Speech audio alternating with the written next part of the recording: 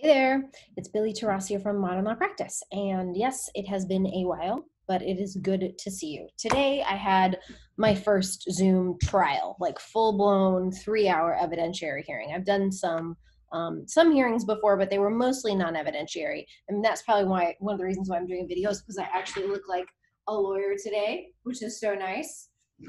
Different than how I've been looking usually.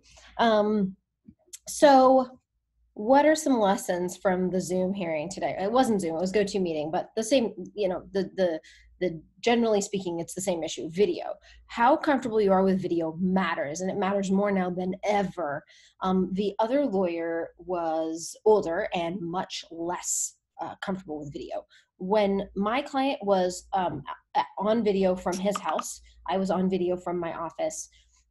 He was at his office, the other lawyer was at his office with his client, and they were both wearing masks, and then there was an IT administrator also wearing masks. So his computer was here, with him sitting, way back here, which meant he couldn't reach mute.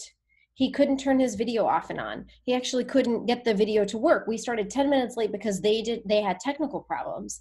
And then when they did finally figure out the tech problems, the setup was just less than ideal. So they ended up taking their masks off, which is probably good.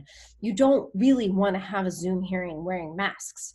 You probably don't want to have any hearing wearing masks. But the nice thing about doing this via video or Zoom is the judge got to see my face like this and got to see my client's face like this.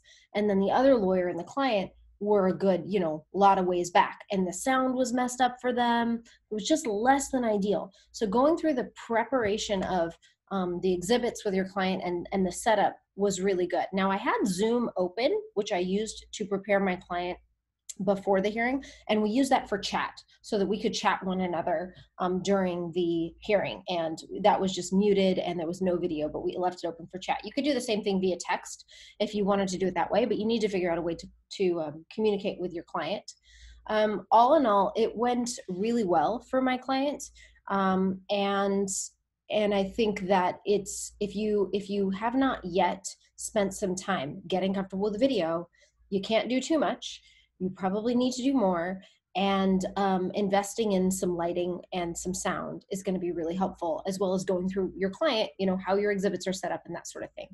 So that is all for now. I feel like I have more updates, so I'm going to do a second video, and we'll talk soon.